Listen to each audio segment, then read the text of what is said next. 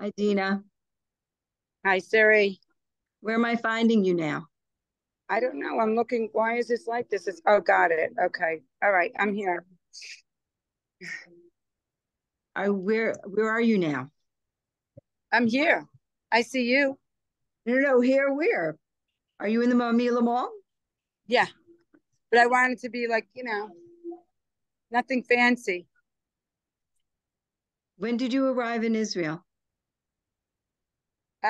Thursday, November 3rd. No, we arrived Friday, November 3rd. We left on November 2nd.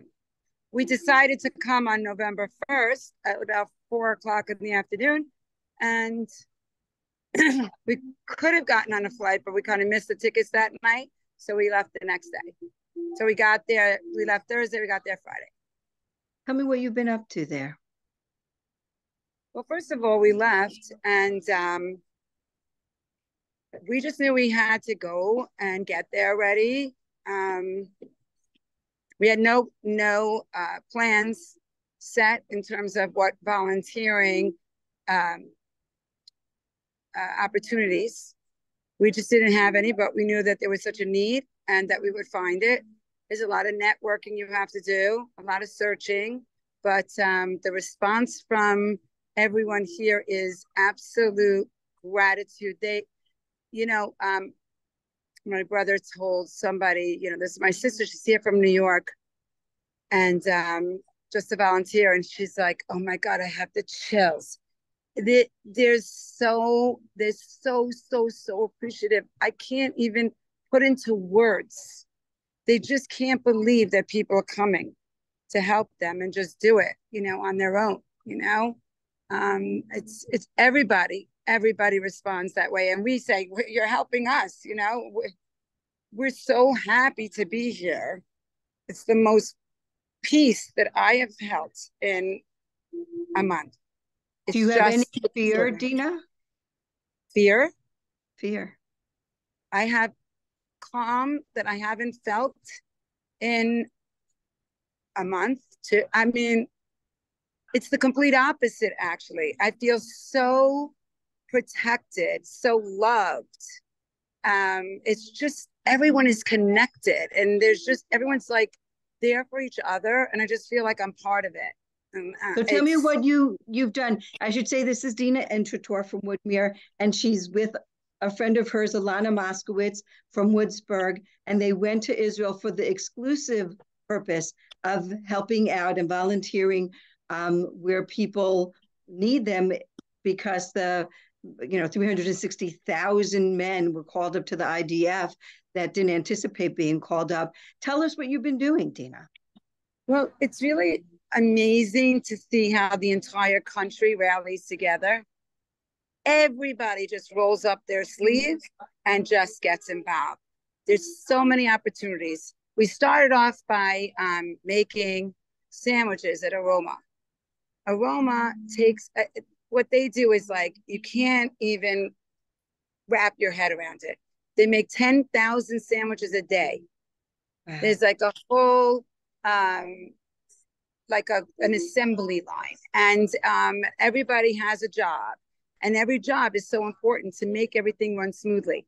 And then after that, well, as things start, like every 1,000 sandwiches, they pack them in boxes, they decorate the boxes. Every sandwich bag is decorated, you know like Hatzlacha, we love you, like all these inspirational things. So a job is just writing that message. So And who do you after that, give them to? so Ilana and I went over to the owner and said, we'd like to deliver these boxes. Where do you need us to go? And he said, I need someone to go up north. So we're like, okay, just put the boxes in our car. And that's what we did. We spent about, I don't know, 3 hours making sandwiches. And then we spent the next 3 hours delivering them. And it was so gratifying because when we got to the place, I saw soldiers eating sandwiches that were probably dropped off the day before. So I'm like, they really do eat them. They're like really not like just peanut butter and jelly sandwiches. I mean, you have cheese and tomatoes and it's all donated. I cannot tell you how many loaves of bread how many pieces. It's such an operation, and every person is about. They have kids there, but everyone just comes. Nobody asks them; they just come. Did you do any It's fruit or vegetable picking while you were yes, there? we went down south. I mean, it was remote. I have to tell you, it was. We the farmer had to come and retrieve us because we couldn't find it. It was so like we weren't even on roads anymore, and he had to show us the way. He was so grateful. He sent me a text the next morning saying, "Dena, I so appreciate what you and Lana did." Um, we went there and we were part of this whole day of picking. Our job was really to sort everything, and we were sorting rimonim in terms of sizes, and it needed to be done that way because that's the way the stores want them. And then so we had pickers, we had sorters, and we had people putting them, and we also put them into containers. So some kibbutzim want them this way, some stores want them this way. It's a whole thing. It's a whole thing, Suri. It's really remarkable, but it was a fabulous experience again. And you meet other people. There was actually an office that came to volunteer together. They were like a water filtration system company. And they came as a group, like to bond together and help this farmer. And so we got to know them. You meet the most amazing people. Do So you hear that we did. any part of the war? Do you hear any Iron Dome explosions? Do you have to run to shelters at all? So it's very interesting because I was saying to Ilana, I don't want to talk too soon, but the truth is, I don't really feel like there's a war going on. I don't see any military experience, any military vehicles, but I do.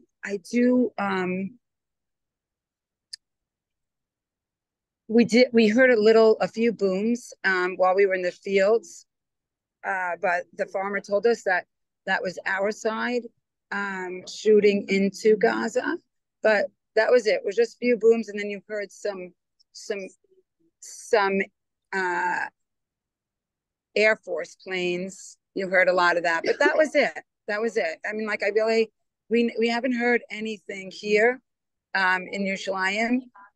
Or I was in Beit Shemesh, there was nothing there. And every place we went, we didn't hear any sirens, and we never had to go to a shelter. And aside from aroma and picking in the field, what other activities have you done that have inspired you? But I do want to say one thing. I do want to say that we do get red alerts on our phone. And so there were quite a few missiles or in central Israel, in Tel Aviv, and where else was it? Different parts by in central, but we didn't hear anything here, and I haven't heard anything since I'm here. What was your other question? So, what have you done that's inspired you? What else have you Oh done? my God, I had the most incredible experience. Well, everything is incredible experience, everything. But remind me to tell you about our lineup for next week. Ilana and I, we already started. What we do is we create a calendar and we set up 2 volunteering opportunities a day. So we have a morning and we have an afternoon. Actually, on one of the chats, it says that a person who owns his own supermarket lost all of his employees and he needs people to help him in his store. So I texted him last night. And again, also so grateful. Oh my gosh, what he was saying was incredible. He needs us to help him in the evening hours. So we're going to go there. Maybe we'll get to stock some shelves and just help him out. It just feels really good. I'm sure in your life in Woodmere, you never thought you'd have joy stocking shelves in a grocery store. It's not even the job. It's just being able to be part of the whole movement of helping Am Yisrael. And you asked me about one of the inspirational moments, and there were so many. We just came from a flag. What was it? A stay wrote.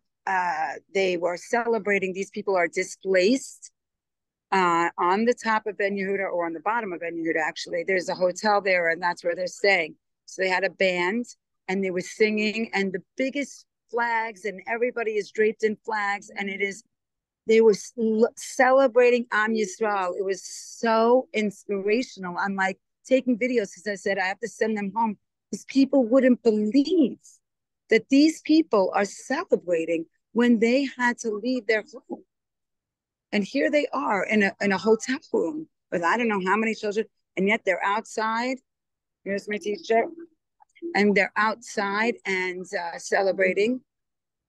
So I want to get back to the inspirational thing. It was 2 days ago. My nephew is in a Hummer unit, and they were traveling from the north to the south, and they had to fill up their Hummers. So they were going to come through Beit Shemesh, which is where our family lives.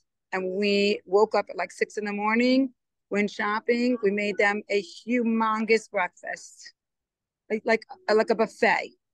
And it was in a gas station on picnic tables. And I got a chance to get up and speak to them. Of course, I broke down crying. And they had somebody talk to me. I have the video of it, sir. You would love it. It's incredible how much he appreciates everyone in the world. And it's really very special. I have to send it to you. And by the way, they also received a lot of donations of gear, goggles, and things that they strapped to their legs, and just things that were donated, and they were able to get them. And I watched them put it on. They used them right then and there. It was really amazing to see. So just seeing the brotherhood of those guys on their, stopping off and being able to feed them and give them good food. There was also something that was really incredible. There was a mom that came with her little girl with a yellow bag from the gas station store. And she said that her daughter saw them, because you can't miss 4 Hummers. Her daughter saw them and went into the store and wanted to buy them snacks. So she brought them this big bag of snacks and thanked them for everything they did. It was very, very beautiful to see. Dena, so yes, you recently retired from the New York City Department of Ed. What do you think about your colleagues now going on strike for a day in support of Hamas? It's very, very difficult to watch. Very, very difficult. When the whole George Floyd thing happens, they made us attend all of these equity and diversity trainings to make sure that we understood exactly what it was and how we need to think before we talk so that we consider the feelings of other people. And it was intense, and there was so much of it. It was like we couldn't bear it. And to see this, the complete opposite, there's no tolerance, where we had to have all the tolerance. It's just there's no equity there at all. And it's very, very, very disappointing and upsetting after giving 33 years of my life and teaching kids to think critically and not just accept what they hear, but ask questions and just give them the information you want them to believe. It's just, I can't believe these are educators. It's just, I can't wrap my head around it. It's really so disappointing. And I hate to think that it might be even any colleagues that I've had, that I've worked with. And but this is just, it was very hard for Ilana and I woke up this morning, and we just were talking about how our emotions are very, very high, and we're pumping and we're dancing and we're loving and we're like actors, and and then I just started crying at the dancing, and I'm like, I don't know how to explain the feeling here. I don't know how to explain the feeling. I don't think I can explain it to people to understand it in Israel. And it also brings me to where we went to today. Where we went to today was horrific. We went to the funeral Which funeral of Rose Lubin? Rose Lubin. And I've never been to Har Herzl. I've never been to a funeral, but we had to go. We were Americans here, Jews here. We just had to be there. And I was saying to Ilana, I cannot imagine how many people were there. And there was an email saying, please come. The family is concerned that there won't be a lot of people. She's a lone soldier. That I can't put into words how many people converged into Har Herzl. You couldn't get near it. And I even saw moms with little infants, and I was like, they're coming with their carriages, going up steps, going down steps. People were concerned about people staying hydrated. They came with tables and water bottles and soda, and they're standing there while you're walking out, filling up your cups. I'm like, there's no one better than Am Yisrael. Like, it's incredible. How do you explain, Dena? I want to end with this because I know you're in the middle of about to volunteer and finish your evening. I want to end with this. How do you explain with 1,400 people that died a month ago and 240 hostages held by Hamas and our troops on the front line, how do you explain the joy and the music and the singing that you're experiencing? That's a very, very, very good question. I think that we are very resilient, and we always refer back to our values and our Amunah, and we hold them very close. That's our roadmap. And we use that all the time with everything we do. And I see that with every action here. Everything that people do, it's all about doing the right thing. And I think that they understand that in order for us to be resilient and be able to go on as Am Yisrael, Klal Yisrael, we have to be resilient, and we have to use the Torah to help guide us. We cannot understand Hashem's ways, but we cannot let that affect our Amunah. We have to build our Amunah and come together as a nation. And that's what everybody's doing here.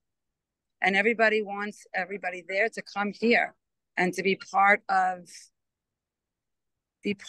this movement, to heal and to grow. And this is where it's going to happen. And it's the most amazing feeling to be here. There's no fear at all. It's just beautiful. I want to say one thing to the people who are watching. When I went to package boxes for the soldiers in Gaza, I went into this tremendous warehouse, and there was so many duffels and so many boxes of all the things that have been collected in all the communities, and it's there, and they're using them. And it was, while I was there, there was a car with duffels right on top, waiting to be unloaded. And there were empty duffels there that had nothing left in them anymore. So I just want everybody to know that you're so appreciated, and everything you're doing is making a difference. Even from there, they're using what you're getting them, and they feel the love. Dena, I want to thank you so much for taking the time to speak with me. I know that you and Ilana are very, very busy. I hope to connect up with you again next week to hear about your inspiring work there. Thank you so much for representing Klal Yisrael here in New York, and specifically the 5 towns, so they know in Israel that we're thinking of them, that we love them. And thank you for representing them for us. I love you, and keep up the good work. Our thoughts are with you, and we appreciate your going there for us. Love you, Sari. Thanks for doing it. Have a good Shabbos. You too. Shabbat Shalom.